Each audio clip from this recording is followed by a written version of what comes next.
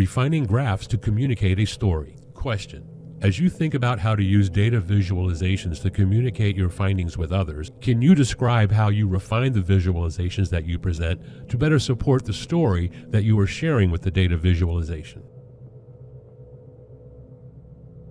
Hi, I'm Shahryar Ahmad, and I study water cycle and the causes and impacts of changes in different components of the water cycle.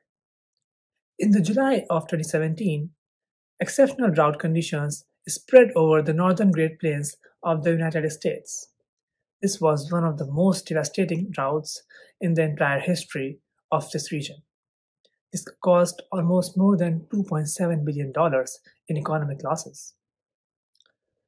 Given the rapid nature of this drought, which is actually most commonly termed as flash drought, and the challenges in acquiring ground-based data to monitor and capture the processes that lead to this drought, we set on in a project to evaluate and to see if we can capture some of these processes of this flash drought using satellite data.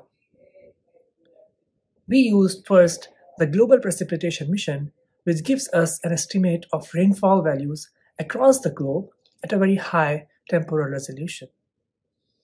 We first plotted the spatial maps at a monthly interval, and we found out that this region experienced a very low rainfall during a season which usually has a very high rainfall in the past. Next, based on computer models that estimate the content of water in the soil using water balance, we found out that as a result of low rainfall, the soils dried up very quickly. This then caused extreme stress on the vegetation.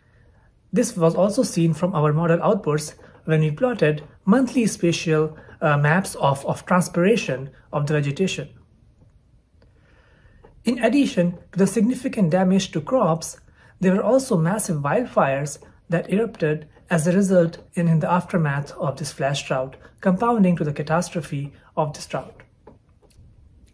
In summary, we found out that using the satellite data along with computer models can help us capture a more complete evolution of these flash droughts and can help us further to mitigate and prepare for such extreme events to minimize the damage that they usually cause.